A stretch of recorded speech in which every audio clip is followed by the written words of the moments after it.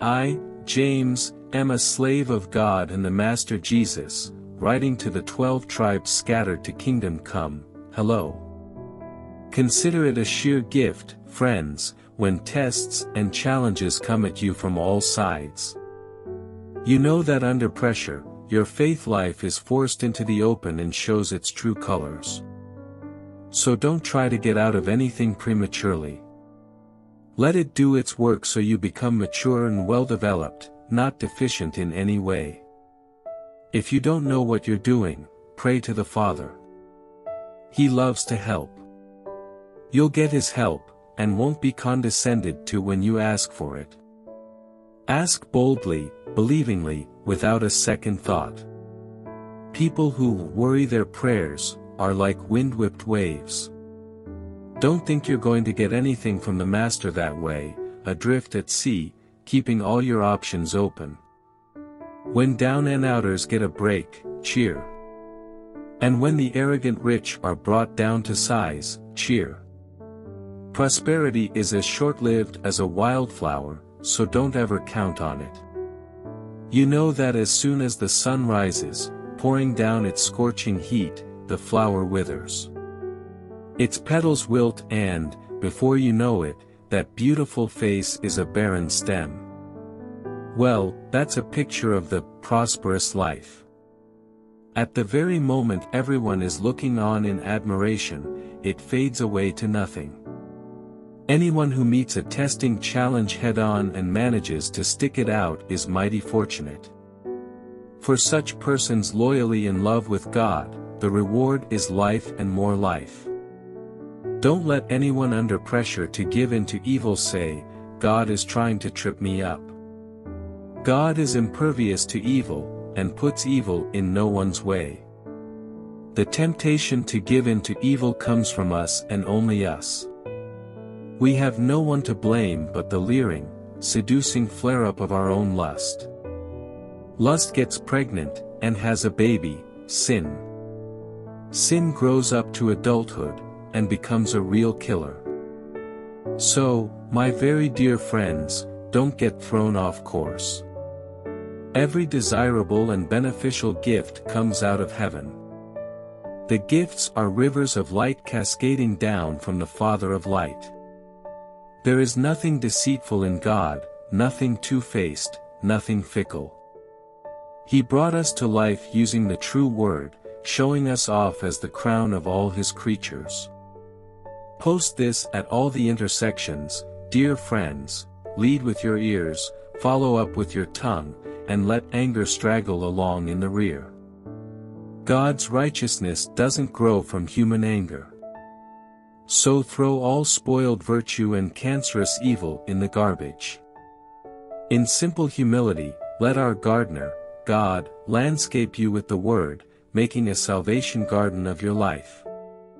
Don't fool yourself into thinking that you are a listener when you are anything but, letting the word go in one ear and out the other. Act on what you hear. Those who hear and don't act are like those who glance in the mirror, walk away, and 2 minutes later have no idea who they are, what they look like. But whoever catches a glimpse of the revealed counsel of God, the free life, even out of the corner of his eye, and sticks with it, is no distracted scatterbrain but a man or woman of action. That person will find delight and affirmation in the action.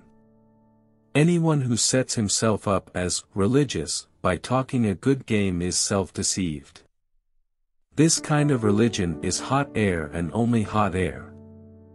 Real religion, the kind that passes muster before God the Father, is this: reach out to the homeless and loveless in their plight, and guard against corruption from the godless world. My dear friends, don't let public opinion influence how you live out our glorious, Christ-originated faith. If a man enters your church wearing an expensive suit, and a street person wearing rags comes in right after him, and you say to the man in the suit, "Sit here, sir, this is the best seat in the house," and either ignore the street person or say, "Better sit here in the back row," haven't you segregated God's children and proved that you are judges who can't be trusted? Listen, dear friends. Isn't it clear by now that God operates quite differently?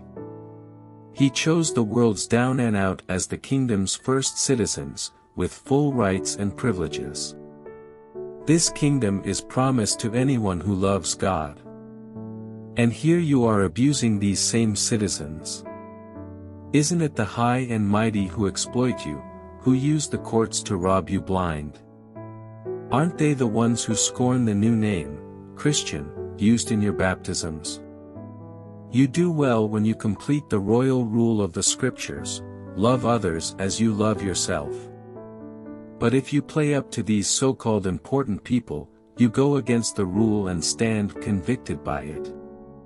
You can't pick and choose in these things, specializing in keeping one or two things in God's law and ignoring others. The same God who said, "Don't commit adultery," also said, "Don't murder." If you don't commit adultery but go ahead and murder, do you think your non-adultery will cancel out your murder? No, you're a murderer, period. Talk and act like a person expecting to be judged by the rule that sets us free. For if you refuse to act kindly, you can hardly expect to be treated kindly. Kind mercy wins over harsh judgment every time. Faith in action. Dear friends, do you think you'll get anywhere in this if you learn all the right words but never do anything? Does merely talking about faith indicate that a person really has it? For instance, you come upon an old friend dressed in rags and half-starved and say, "Good morning, friend. Be clothed in Christ.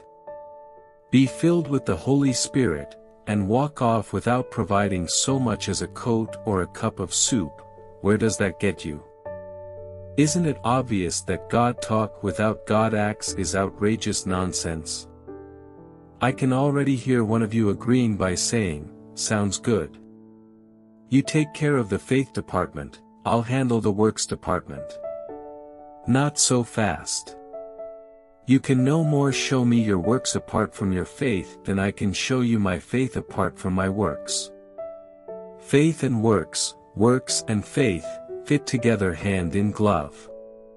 Do I hear you professing to believe in the one and only God, but then observe you complacently sitting back as if you had done something wonderful? That's just great. Demons do that, but what good does it do them?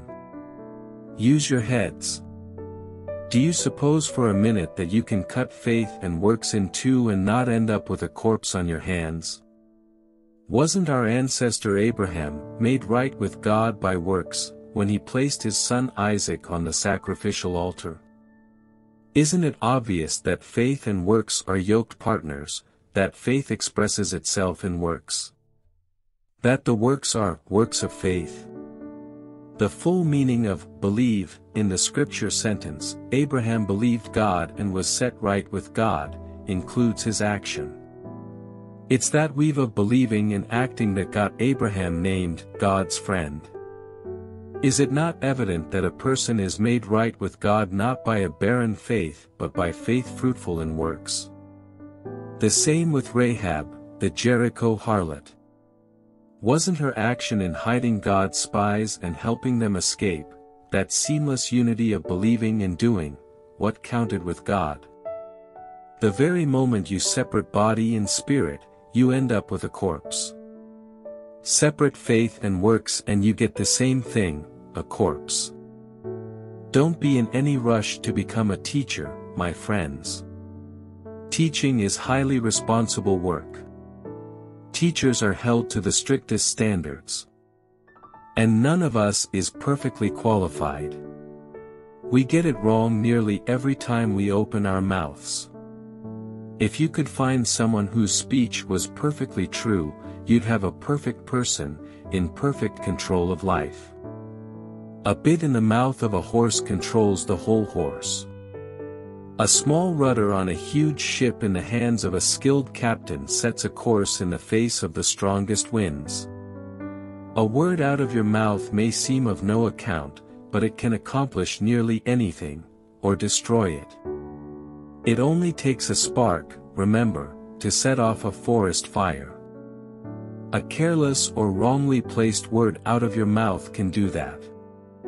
By our speech we can ruin the world, turn harmony to chaos, throw mud on a reputation, send the whole world up in smoke and go up in smoke with it, smoke right from the pit of hell. This is scary. You can tame a tiger, but you can't tame a tongue. It's never been done. The tongue runs wild, a wanton killer. With our tongues we bless God our Father, with the same tongues we curse the very men and women He made in His image.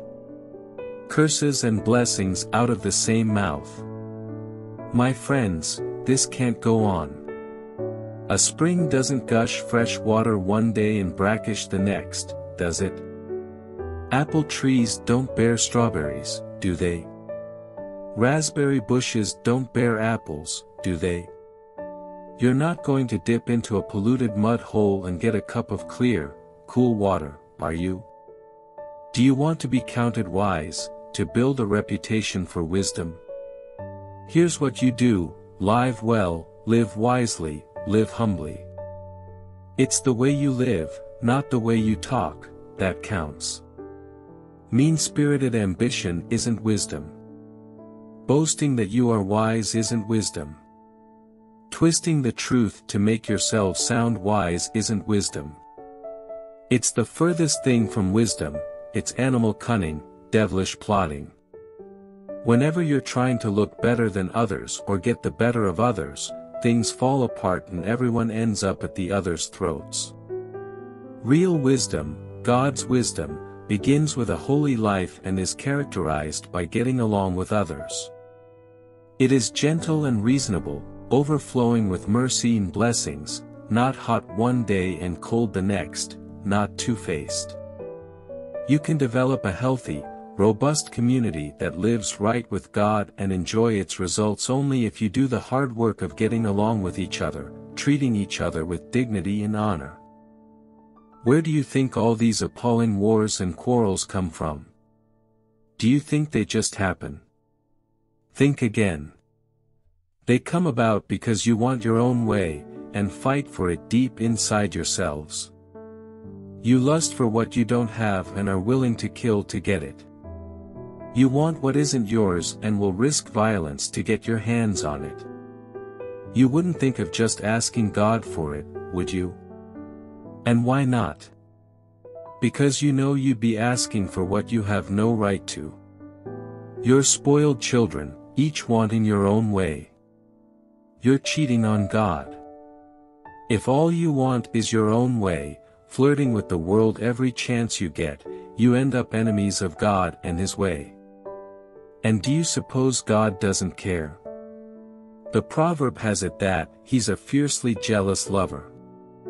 And what He gives in love is far better than anything else you'll find. It's common knowledge that God goes against the willful proud, God gives grace to the willing humble. So let God work His will in you.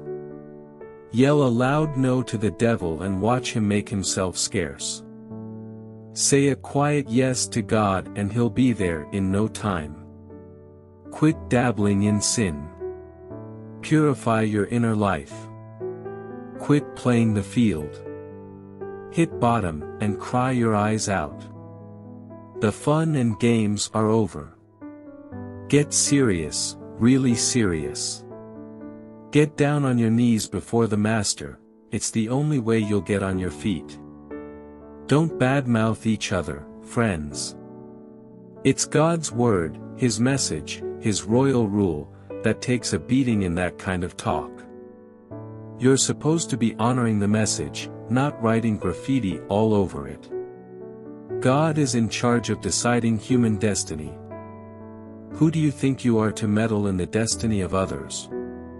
And now I have a word for you who brashly announce, today, at the latest, tomorrow, we're off to such and such a city for the year.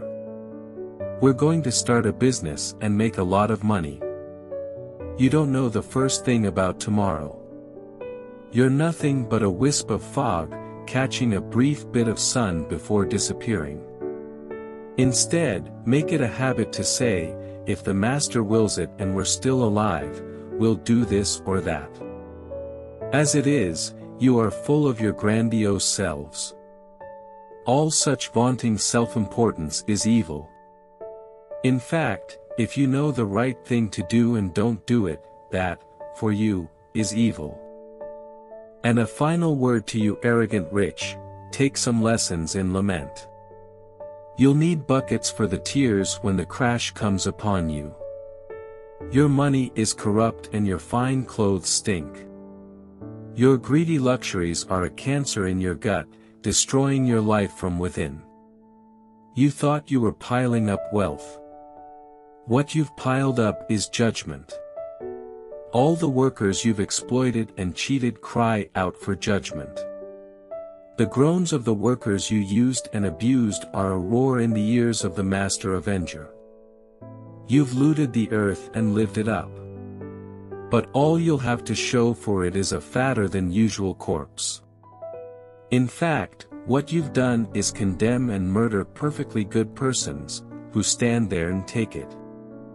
Meanwhile, friends, wait patiently for the Master's arrival. You see farmers do this all the time, waiting for their valuable crops to mature, patiently letting the rain do its slow but sure work. Be patient like that. Stay steady and strong. The Master could arrive at any time. Friends, don't complain about each other. A far greater complaint could be lodged against you, you know. The judge is standing just around the corner. Take the old prophets as your mentors. They put up with anything, went through everything, and never once quit, all the time honoring God. What a gift life is to those who stay the course. You've heard, of course, of Job's staying power, and you know how God brought it all together for him at the end. That's because God cares right down to the last detail. And since you know that He cares, let your language show it. Don't add words like, I swear to God, to your own words. Don't show your impatience by concocting oaths to hurry up God. Just say yes or no. Just say what is true. That way, your language can't be used against you. Are you hurting? Pray. Do you feel great? Sing. Are you sick? Call the church leaders together to pray and anoint you with oil in the name of the Master. Believing prayer will heal you, and Jesus will put you on your feet. And if you've sinned, you'll be forgiven, healed inside and out. Make this your common practice, confess your sins to each other and pray for each other so that you can live together whole and healed. The prayer of a person living right with God is something powerful to be reckoned with. Elijah, for instance, human just like us, prayed hard that it wouldn't rain, and it didn't, not a drop for 3.5 years. Then he prayed that it would rain, and it did. The showers came and everything started growing again. My dear friends, if you know people who have wandered off from God's truth, don't write them off. Go after them. Get them back and you will have rescued precious lives from destruction and prevented an epidemic of wandering away from God.